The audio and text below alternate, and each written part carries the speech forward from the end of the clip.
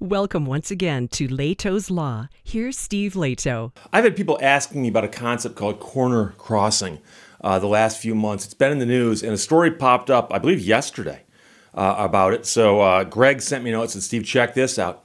And corner crossing is the concept that let's suppose you've got a large piece of land and you were to cut it in 4 pieces, which can happen, right? So different people buy these 4 squares. And let's assume that you've taken one big square and cut it into 4 squares, okay? 2 lines, north, south, east, west. So you've got 4 squares, 1, 2, 3, 4. So if you owned square 1 and square 4, you could theoretically walk over the corner of one square and step over onto the other corner of your other square and keep walking. And you'd say, yeah, perfectly legal, because I was on one of my squares and I stepped onto another one of my squares and I kept walking. But as people point out, that if you look at that intersection of where those lines cross, okay, the intersection where those lines cross is actually, in geometry, it's a point. It's a point.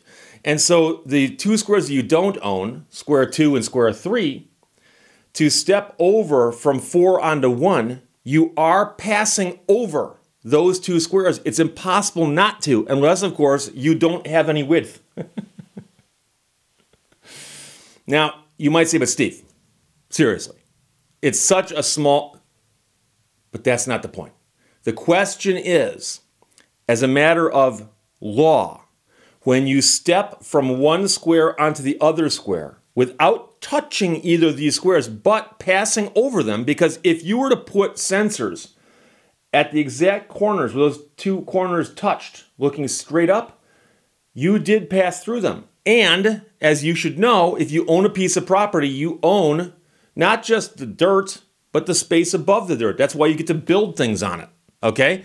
So, theoretically, for instance, these people on square 2 and square 3 could build a fence, and their fences would actually touch, and then you couldn't just step over.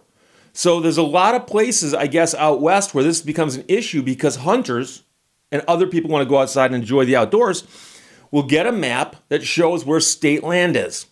And they'll find a weird checkerboard pattern where the state owns this square and the state owns this square. But this is private and this is private. Well, you walk the corner of this state-owned square and you step on that and you keep walking. And then, of course, the people who own these 2, if they find out about it, can complain.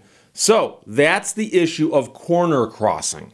And the story that came down recently is a jury found 4 corner crossing hunters not guilty of trespass.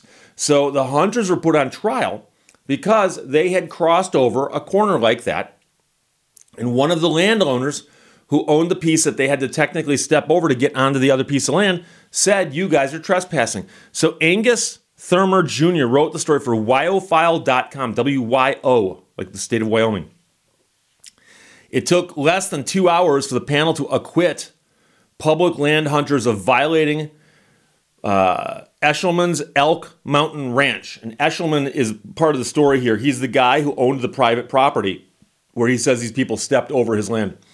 After less than 2 hours of deliberation Friday, a Carbon County jury found 4 Missouri hunters not guilty of trespassing for corner crossing at the Elk Mountain Ranch last year.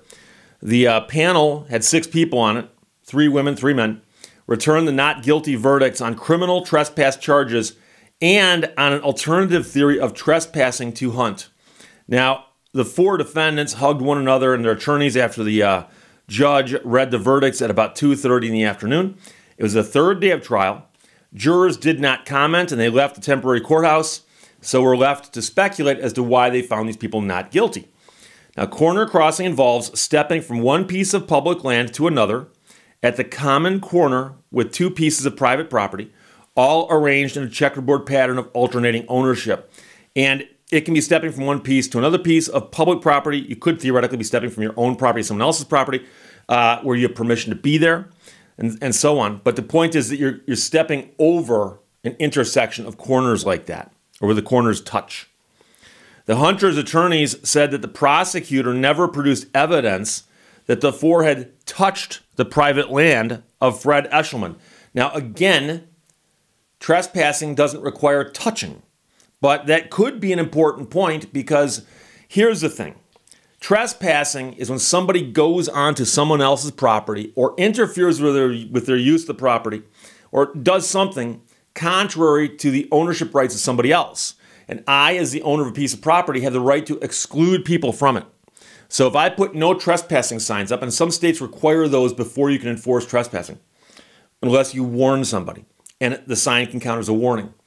So if somebody, let's suppose that you put up no trespassing signs, you actually became that person who lined your property with no trespassing signs, okay? A wall of no trespassing signs, but the property is still there, it's just that these signs are everywhere. And someone's walking by your property, and they trip and fall, and they put their hand on your property temporarily to stop their fall, and then they straighten back up again and keep walking. Technically speaking, putting that hand on the property and actually falling over the property line was trespassing because that person went onto your property without your permission. But it's such a trivial trespass. It's so de minimis. Did they hurt anything? No. Did they do it on purpose? No. Did they cause any harm? No. Did they mush the grass down? Turns out, no, you can't even see where they touched the grass. Could they be prosecuted for trespassing? Theoretically. Would a jury convict them? Probably not. So that's the thing, is if they didn't touch the property, okay, but they did pass over it. At least that appears to be what they were saying. So the prosecutor said stepping on private property is not necessary to convict. Property ownership involves 3 dimensions. Using a block of Duplo Lego-style bricks in 2 colors, the prosecutor illustrated the concept of checkerboard ownership in 3 dimensions, saying the law is you own the airspace. Land ownership is not just the dirt, it's the airspace above. You don't have to touch the land to be convicted of trespass. That's true, but you've got to get a jury to agree with that. So the men must have violated the airspace above Eshelman's property when they crossed the infinitely small point at the corner, she said. And by the way, they didn't just cross that point. It depends on how big these guys are, right? So if you're this wide, you violated that much space. A body is bigger than the point, she said. All of their bodies were over private land. When you break the plane above a property boundary line, you are entering their property.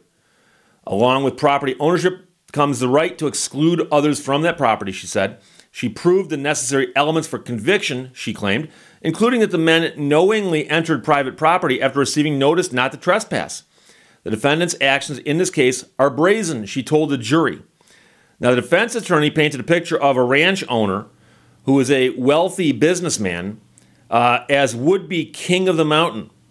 The 11,000-foot high game-rich peak where this happened is largely surrounded by the man's ranch property, but a number of mile-by-mile U.S. BLM sections, as well as state-owned sections, lie within the ranch boundaries.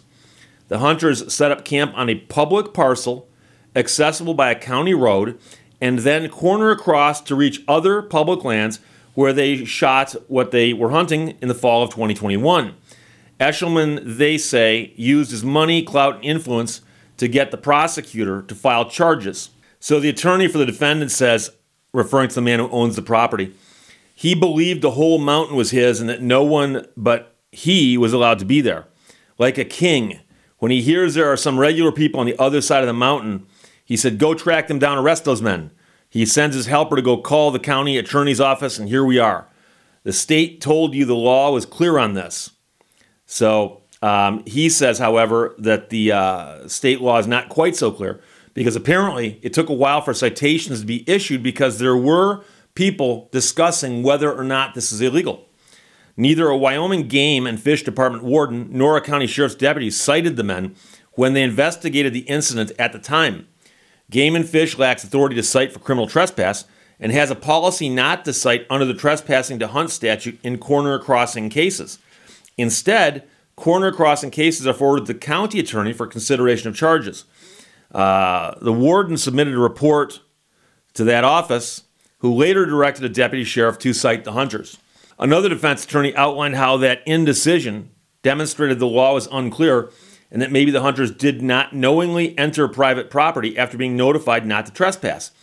He asked the jury members to consider how such convoluted considerations would seem to them if employed when they were pulled over for speeding. In such an instance, have any of you been told, oh, I'm going to call the county attorney's office and I'll get back to you? One of the defense attorneys said the hunters heard from a deputy that Game and Fish wouldn't cite them for corner crossing. They heard a deputy himself say he wouldn't cite them, and a law officer said most of Wyoming's county attorneys won't cite for corner crossing. And then he said, it's clear as mud. And that's referring to the trespass laws in that area as they relate to corner crossing. So here's the thing. The jury found these guys not guilty. They were charged. And I know a lot of people out there are going to say, Steve, this right here is trivial. These guys should not be charged for that. But let me point out one other thing, simply because as an attorney, people in my office, I often say, well, let me make sure that you understand every possible ramification here. If the people who owned that private property cannot enforce people corner crossing against their wishes, they could fence it, meaning that they could go out the corner and build a fence on their property, other person builds a fence on their property, and you can't get through because the corners of the fences would be like this. And you'd say, but that's going to cost a ton of money to fence all these gigantic parcels. They don't have to fence the whole parcel. It's got to fence the corner. Because if I own the corner of this piece of property, I can put up a fence. Oh, I don't know, 10 feet. And the other person put up a fence 10 feet. And you can't get through. I know what you're going to say. You're going to say, Steve, I'll go around it. You're trespassing. See, and that's that's the point. And don't say you can climb the fence because I can put razor wire up there. So my point simply is this, that there is technically the space above the land that the person's got to go through to cross at the corner. Technically, that is trespassing. The fact these guys are found not guilty, if I had to guess, the jurors in the jury room during deliberation said, let me get this straight. We've been here for 3 days of trial because some guys stepped over someone else's property. Not guilty. So it would be a trivial trespass, and I'm the first to say that. But the bigger question, of course, is what happens if this notion here leads to people fencing off the corners of their property to keep people from corner crossing? And that could happen also. So it's an interesting story. Like I said, this has been coming to like a bubbling up to the surface the last year or so. I've been getting a lot of people suggesting I talk about this. And I guess this is a serious issue, especially out west, because there are these checkerboard patterns to the property. And some people have gone and bought up all the private property, but the state, county, feds, or whoever else it might be that owns the land out there just happens to have a lot of parcels that touch at the corners. And how else do you get from one to the other? Step over the corner through the airspace of someone else. So there you go. Jury finds 4 corner crossing hunters not guilty of trespass. Angus Thurmer wrote it for the YOFile.com, and Greg sent it. Thanks a lot. Questions or comments, put them below. Let's talk to you later. Bye-bye. Thank you for watching Lehto's Law. I've told so many lies about my age, I don't know how old I am myself.